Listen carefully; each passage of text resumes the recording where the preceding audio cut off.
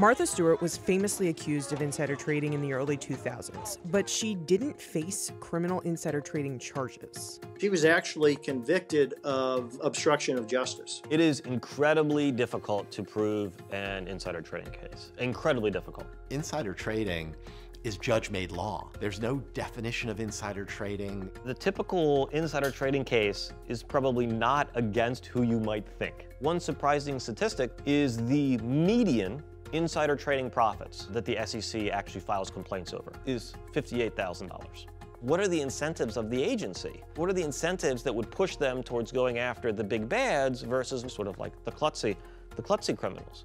When you're in a situation where you're trying to prove someone's intent, which is incredibly difficult, without some smoking gun of epic proportions, like an email that says, hey, we're gonna manipulate this stock this week, let's all get the gang together. You rarely have a smoking gun. Few people wake up and say, yes, today's the day I'm gonna steal from this person and ruin my life, but it's subtle, bad decisions over a period of time without holding yourself accountable and without understanding how these decisions are putting you on a path to continue to make really bad decisions. So what is insider trading? And why is it so difficult to stop? Congress has never actually defined what insider trading was and explicitly outlawed it. So as a consequence, there's sort of two theories of insider trading. The first is known as classical insider trading. An officer director of a company uses information that they get to enrich themselves. So for example, they get a look at the earnings announcement before the earnings announcement becomes public, and then they trade accordingly. The other type of insider trading theory is misappropriation. Misappropriation is by individuals who are potentially outside of the corporation. A good example of this is there was an insider trading case against a couple of analysts at Capital One credit card. So these analysts at Capital One were basically looking at Capital One's retail sales receipts for various retailers and using that credit card data to actually trade in front of those corporate earnings announcements, and they made several $1 million doing that. But those individuals, at least in the SEC filing and complaint, didn't actually have any specific tie to the corporations that they were trading. A Capital One spokesperson told CNBC, safeguarding confidential information is essential to our role as a financial institution. Back in 2015, Capital One identified a violation of company data confidentiality policies, immediately terminated the employment of 2 data analysts, and actively worked with the proper authorities in their investigation. If the SEC could establish that the individual who made the trading decision knowingly possessed material non-public information concerning a company, that will create a presumption that that information was used by that individual in connection with that trading activity, and that would constitute securities fraud. In 2022, the SEC amended an existing rule to, quote, enhance investor protections against insider trading. The DOJ prosecuted the first insider trading case exclusively based on this rule in March 2023. Insider trading can be prosecuted through either civil or criminal law. The Securities and Exchange Commission, or the SEC, handles civil litigation at the federal level, and the Department of Justice handles criminal cases. Let's start with civil proceedings. This means a person would be found liable for an infraction and have to pay a fine. The SEC makes rules that cover the trading on stock exchanges, regulates broker-dealers, regulates financial markets. The SEC took on 760 total enforcement actions in fiscal year 2022 and recovered more than $6.4 billion that year. Martha Stewart was charged civilly in addition to the criminal conviction, but she settled the civil case and paid $195,000 in monetary relief. She did not make any admission of wrongdoing.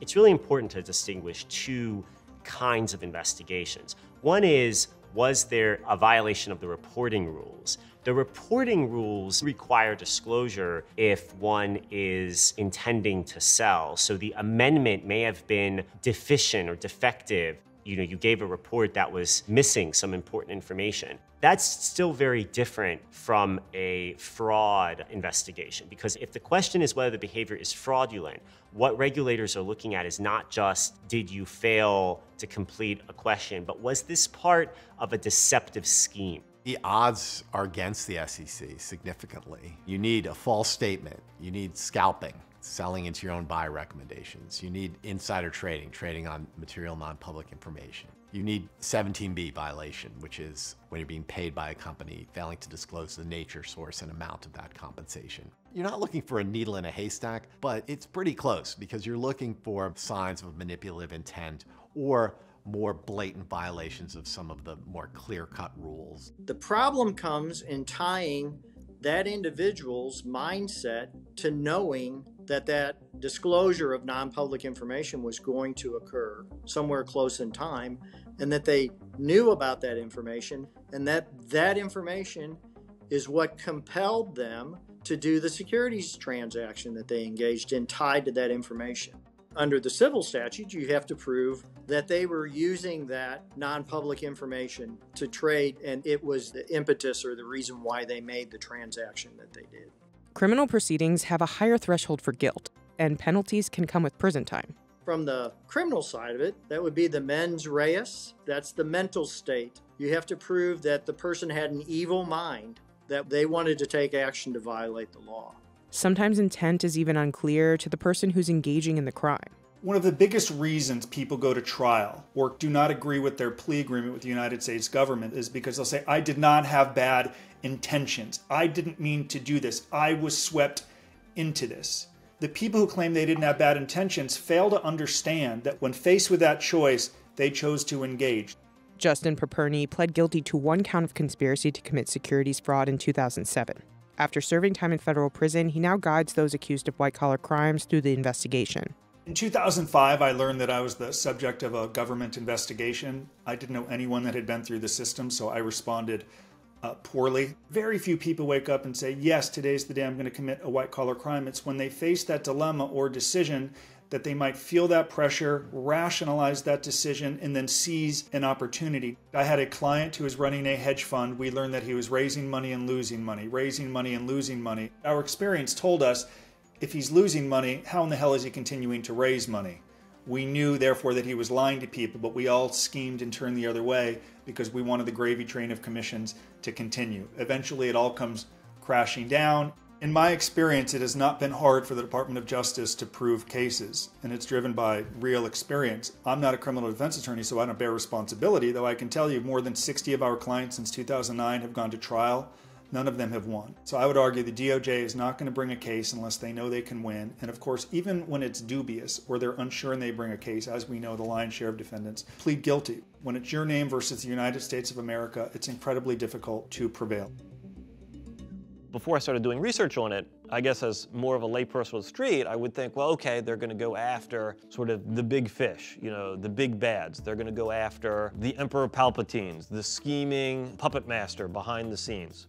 If you actually start digging into the complaints, what you find is there are very, very few instances of Emperor Palpatines in the data. Instead, there's a case where they went after a postdoc and they had his browsing history and he typed in how to engage in insider trading in Google. That's an easy win for the SEC. We've had cases where the person who is the least culpable, in other words, the person who received the tip, and the person receiving the tip could have been one of 10. They get a longer sentence than they should because the FBI tends to get to the organizer first. And that's why the criminal justice system is so warped and twisted. The orchestrator, the facilitator of the crime, could get a shorter sentence than the people he swept in. The SEC's budget is like $2.2 billion. And they have to enforce across all financial markets. You know what JP Morgan spent on IT this past year? Over $14 billion. So when you think about who the typical defendant is for insider trading at the SEC, what you start to realize is this really is a crisis of resources. How can they effectively deploy those resources to police Wall Street? And unfortunately, things sort of have gravitated towards, well, that means getting easy wins per dollar spent. And the easiest way to get wins per dollar spent is to go after defendants that can't afford high-power representation. This doesn't mean the government steered clear of big-name suspects. The DOJ and the SEC filed insider trading charges against British billionaire Joe Lewis in July 2023. Federal prosecutors are accusing Lewis of orchestrating a, quote, brazen insider trading scheme by passing tips about companies in which he invested to friends, personal assistants, private pilots, and romantic partners. Lewis entered a plea of not guilty. His attorney told CNBC in a statement, The government has made an egregious error in judgment in charging Mr. Lewis. He has come to the U.S. voluntarily to answer these ill-conceived charges, and we will defend him vigorously in court. In July 2022, the government took both criminal and civil action against former Indiana Congressman Stephen Buyer for alleged insider trading infractions. Buyer was convicted on 4 counts of securities fraud in March 2023. Buyer did not respond to CNBC's request for comment. Successfully nailing a famous or wealthy individual is a major boost to a prosecutor or enforcement lawyer's career. So there have been successful enforcement actions against the individuals. Investigations get complicated when activist investors are brought into the mix. An activist investor is typically a high-profile firm that buys a stake in a public company it deems undervalued with the hopes of influencing governance or corporate strategy.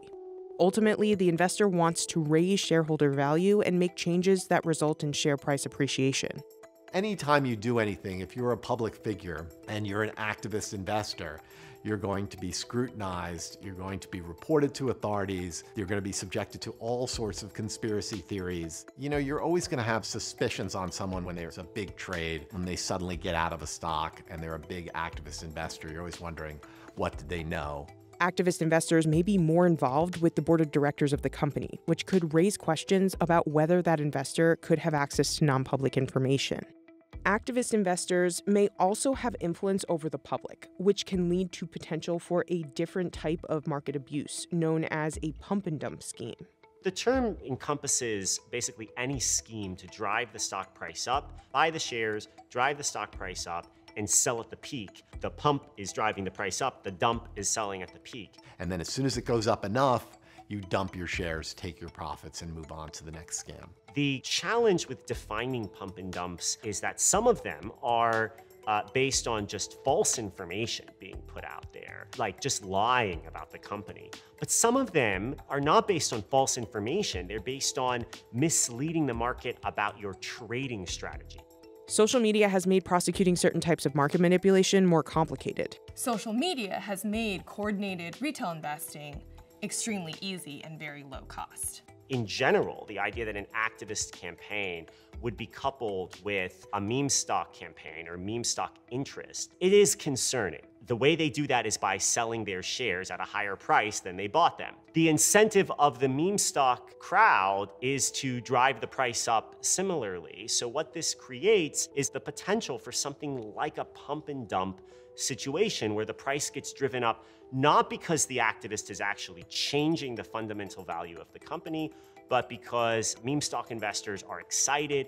The interesting question that this raises, though, is what kinds of obligations might these types of influencers have to their followers? Currently, there are certainly no legal obligations, but do we want to live in a world where retail investors look to these social media leaders and are heavily influenced by them? Or do we want to live in a world where regulators perhaps are a little more paternalistic and try to protect those retail investors? Typically, when we think of market manipulation, we think of a group of related individuals acting together to manipulate stock prices to gain from that. But let's say that there's a mob out there and you know how to incite the mob, and the mob drives prices around.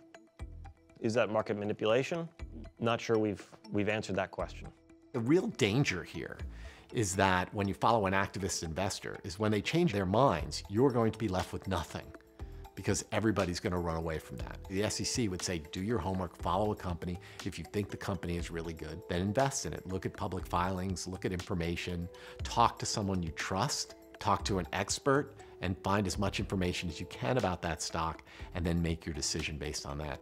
I've investigated insider trading cases where it just seemed like absolutely somebody was doing something wrong, and it turned out they weren't. And I've invested some cases where it didn't look like there was any impropriety, and then suddenly an informant popped up and told me how everything was a lot worse. You never know what you're going to find.